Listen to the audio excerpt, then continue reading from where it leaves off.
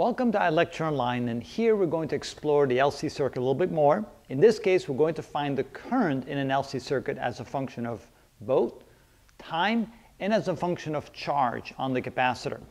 So let's start with as a function of time. On the previous example, I showed that that the charge on the capacitor as a function of time is equal to the total charge placed on the capacitor, which we'll call Q sub naught, times the cosine of omega t plus the phase angle. We can put in the phase angle if we like. There we go. Now omega here, in this case, omega was equal to 1 over the square root of L times C. Now in our particular example here, if C is 8 microfarads and L is 0.5 henries, if we plug those numbers in here, this is equal to 1 over the square root of 0.5 henries times 8 times 10 to the minus 6 farads, henries, and that was equal to, let's see, what was that equal to? We got 0.5 times 8 e to the 6 minus equals, take the square root of that, that was equal to 1 over 2 times 10 to the minus 3, which is equal to 500 radians per second. That's the oscillation frequency in radians per second. And so if I plug that into our equation here, we have Q as a function of time is equal to the initial charge times the cosine of 500 radians per second times time plus the phase angle.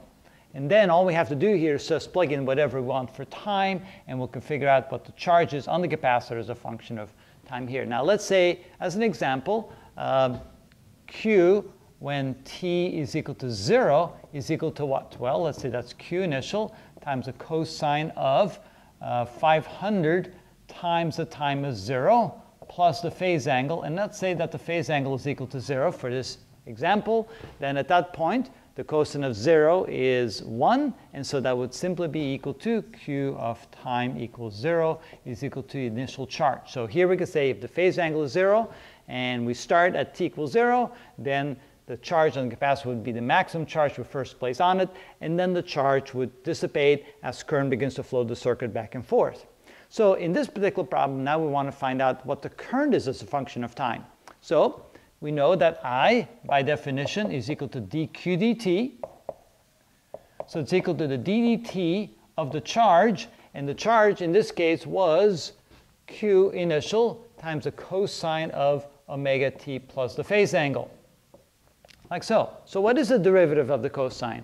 Well, the derivative of the sine is a cosine. The derivative of the cosine is a negative sign. So the current I, as a function of time, is equal to Q sub naught times minus sine of omega t plus the phase angle times the derivative of the angle, which would be omega.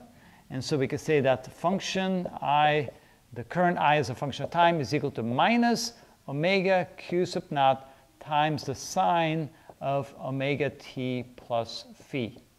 And so this will allow you to find the current at any time as a function of time. So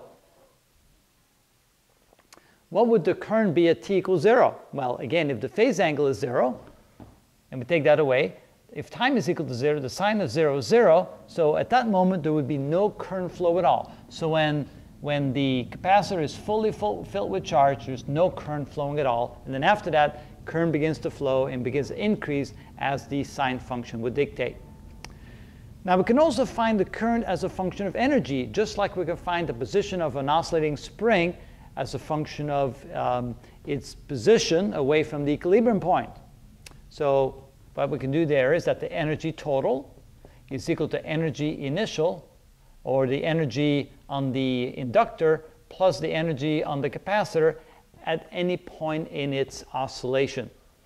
So what is the total energy on the capacitor? Well, if the capacitor is completely filled with charge, the energy would be 1/2 charge squared divided by the total capacitance is equal to, what is the energy on an inductor? The energy on an inductor is 1/2 Li squared. And the energy on a capacitor at any point in time would be plus 1/2 Q squared over C. Now what I've done here is, of course, this is the total charge on the capacitor initially when we first fill up the capacitor with charge, before we let everything go back and forth. That's the charge. This will be the charge as a function of time. So Q is a function of time and I is a function of time. If I now solve this equation for I, what do we get? Well, first of all, I want to get rid of all the 1/2s. And then I want to move this over here and turn the equation around, so I get Li squared as a function of time is equal to Q squared over C minus little q squared, that's a function of time, over C. The next thing I can do is divide both sides by L. Okay, so we have I squared is equal to Q squared over CL minus Q squared over CL. Then I can, since that's over the same denominator, I can write this as I squared is equal to Q squared minus little q squared over C times L, or L times C. And if I now take the square root of both sides, I get I is equal to plus or minus, because it could be either one, Q squared minus little q squared over the square root of CL or LC. LC is a more common way of writing that. And of course, 1 over the square root of LC is equal to omega.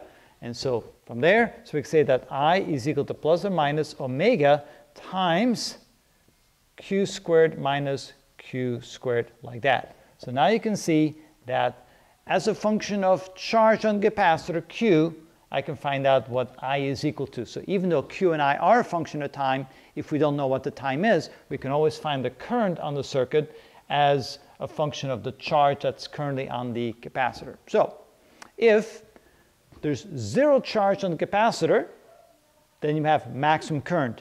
If the charge on the capacitor is equal to the total charge that we started with, then the current is 0. And here we can define current as a function of time on the circuit.